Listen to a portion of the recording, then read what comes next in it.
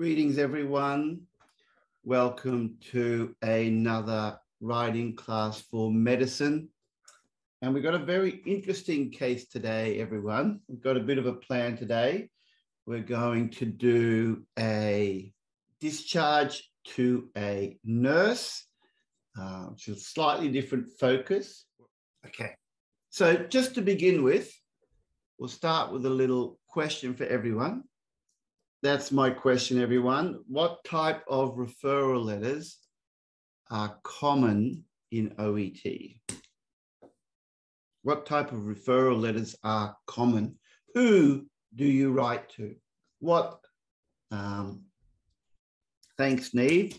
So we got referral to gastroenterologist. Yep. Could be to an endocrinologist. Yep. And what sort of cases are those for that one? Are they, if you're writing to an endo or to a gastroenterologist? So endocrinologist, is that diabetes? Neve says yes. Right. So endo, diabetes. Yep. What about a gastro? Yep. Could be psychiatric. That definitely happens. Mental health. Yep. Psychiatric. Yep. Rheumatologist. Mishek, why would you write to a rheumatologist? Is that for rheumatoid arthritis? What other conditions would you choose to do that on? Could be to, yes, neurologist is a common one. Absolutely. Neurologist, very common. Occupational health. Yes. So that could be, and even I might go for occupational therapist. Yes. Or we'll go for allied profession, physio, OT, dietitian, etc. And the neurologist is for like lupus. Yes, I've seen that one. SLE. Thank you there. What about neurologist? Must be some kind of traumatic brain or some type of brain injury. Okay. Bunch of different scenarios, aren't they, everyone? Yep. Okay. So does anyone have a preference? The type of letter that you want? And of course, we haven't mentioned here, but it could be some type of, it could also be a discharge. It could be an urgent admission. And so discharge to GP, it could be an urgent admission, or it could be referral to a specialist. Yeah, bunch of different situations, but that sort of covers it. Actually, I'll move the GP because discharge to someone. We don't know who, could be to anyone. All right, urgent admission to ED. So it's kind of good in the way that if you know the ballpark of the things you're going to get on exam day, well, that's a great position to be in, isn't it? Once you've got that sort of basic ballpark of who you could write to, as soon as you pick up your card on exam day, you have a look and you go, aha, okay, I have referral to a psychiatrist. I know how to organize and write this. Or if I have an urgent admission, I'm going to do it this way. Those sorts of things can really help you. All right. So today we're going to do something a little less common, but very much something that you can face. And we're going to do medical referral letter to a nurse. Okay, let's look at our case. This is referral to a nurse, everyone.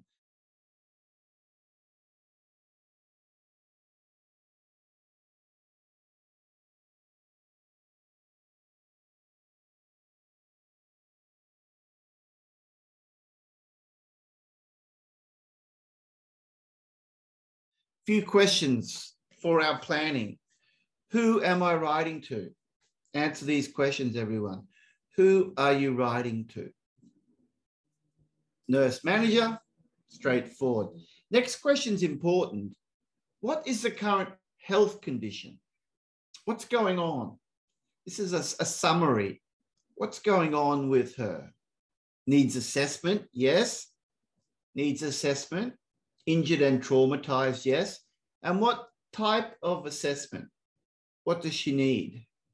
And would you say in terms of her health, is her health declining or is her health improving? Is her health deteriorating or is she recovering? Everyone says deteriorate at discharge. At discharge. No, you're not deteriorating. I kind of agree with Kavdar. She's recovering, everyone. Recovering from burn injuries. Now, that's an important concept to grasp when you write. Because if you can say, write a sentence like this, Miss Kim is recovering from burn injuries, then you've captured the current situation. All right. So that is a good sentence to write in your introduction, because if you use, and particularly with ing, because it's an act of recovering, right? I'm writing to refer Miss Kim, a 25-year-old waitress who is recovering from burn injuries. That sort of captures the situation, doesn't it? Okay. What's the purpose and reason for writing the letter to the nurse manager? Why are we writing to the nurse manager? Let's be specific. Why are we writing to the nurse manager? Wound care, right? That's a very important sentence, isn't it? Wound care. That's what we really need. To request burn wound management following a domestic violence incident. That's a bit of background there, but burn wound management, that's it. So that's got to be a focus. Now, in that history, what information can be summarized? We've seen 3 past hospital admissions for domestic violence incidents. We've got today's visit. We've got a police report. We've got her current situation in health, and we've got her discharge requirements. So what information are you going to need to summarize to keep within that required word limit? What are you going to summarize? The 3 visits to the ER. Yes, those earlier visits, the past history. Yeah, we're writing to the nurse manager. That detail, you know, we often say that those things are done and dusted. Not important. They're done and dusted. Not going to help the nurse. Okay. So those past hospital admissions, the social background, probably not super relevant to the nurse, right? The history of abuse and the police case report can all be summarized concisely, right? Or even left out, but we'll leave that up to the writer. What information can be expanded on and paraphrased? Remember, we're writing to a nurse manager. The last visit. Yep. How the burns came about. Yep. How the burns occurred. That's important. Exactly. And the degree of severity. The last visit. So everything you did, your assessment, your treatment. Yep. So the final hospital admission and the discharge plan. So we're going to expand on those. We're not going to summarize. We're going to expand, but we will be paraphrasing. All right. So how does that sound like a plan, everyone? And you should think about this for any case you get. If you have this basic idea in your head, how you're going to do it, then you're going to be able to write with good purpose. You've got the request, the final part of the letter, everyone. Again, we got 2 sections. I'm going to give you time. I'm going to disappear. I'm going to give you a couple of minutes to write this. So do get active on your keyboards. Type in your version. We'll do a little bit of correction. Time's up, everyone. Well done, Ehab. She is due for a follow-up appointment at the outpatients department, OPD. That's a good one, Ehab, for a follow-up at the OPD on this date. Excellent. I like that is due, not is due to, ooh, is due for. I'd accept that. She's due for a follow-up appointment. Let's have a look at Susanna. Mrs. Oh, she ain't married, Susanna. Miss Kim has a follow-up appointment in the outpatient. Now, I would put capitals here, and I would just put in the outpatient department and use capitals there. department on this date. Do we have any number ones? Anyone writing for number one? Got it. All right. A few more coming in. Ahmed is writing.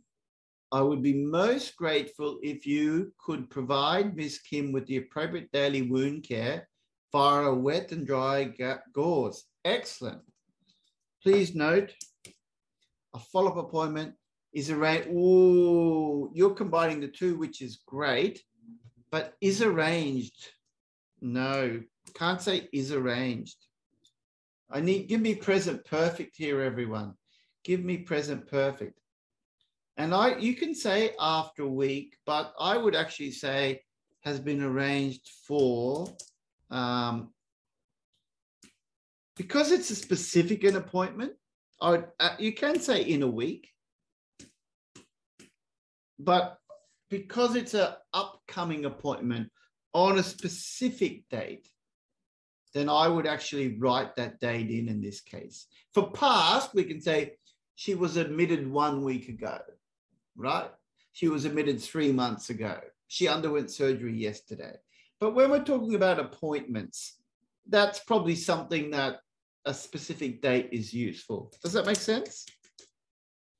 And thank you, Ahmed, for that one. Has been arranged. All right, excellent work, everyone. Mishak, let's have a look. Oh, we got a request here. Let's work on that one. May you assist with the wound care and monitoring over injuries? This phrase is not really good. I'll give you a hint, everyone. See this one, may you assist, right? That's not really focused on the patient, is it? And that's focused on the nurse, but we don't want to focus on the nurse. We really want to focus on the patient. So we can change that. We can say here, instead of you, we can say, Miss Kim requires. What does she require, everyone? Let's turn assist into a noun. Miss Kim requires assessment. No, you've done that in the hospital, Susanna. Assistance. Yeah, there you go. Miss Kim, now we're patient focused. Can you see the difference? Miss Kim requires assistance with her wound care and monitoring of her injuries. Lovely, that's medical writing. She will need disinfection of the wounds, excellent, followed by wet and dry gauze dressings twice per day for 7 days. Wow, this second sentence is excellent. So we only had to adjust that first sentence. That's really good. Very nice writing. Mishak, beautiful work. And Mujtaba's having a go on that one. Miss Kim, Miss Kim, use an apostrophe. Miss Kim's nursing management includes close monitoring, wound care, and a wet and dry gauze. Good, but I would just say a bit more detail there, Mujtaba, just to flesh it out. So I would just put twice daily for 7 days. Just give that specifics. All right, and we have done, we're done. All right, and here's my sentences, everyone. Miss Kim requires follow-up of her injuries, including wound cleansing with a wet and dry dressing change 2 times daily for 7 days, as well as close monitoring for any complications. So again, that was original language, like the healing process or any complications. That will really value add to your writing. And if you need a 400, you definitely will need to do that. Second one, please note, Miss Kim has a follow-up appointment scheduled at outpatients on this date. All right, so that's the final sentence. And then we get our letter. Body of the letter. So here it all is, everyone. It's a tad long, 211 words. But that's fine. That's in the 10% rule. We have homework. We have homework. Are you ready for homework? We did homework a couple of weeks ago. We have another homework session, everyone. What is your homework? What I want you to do is write the same letter, the same case notes, but this time we're going to write to a clinical psychologist. So the same case. How does that sound, everyone?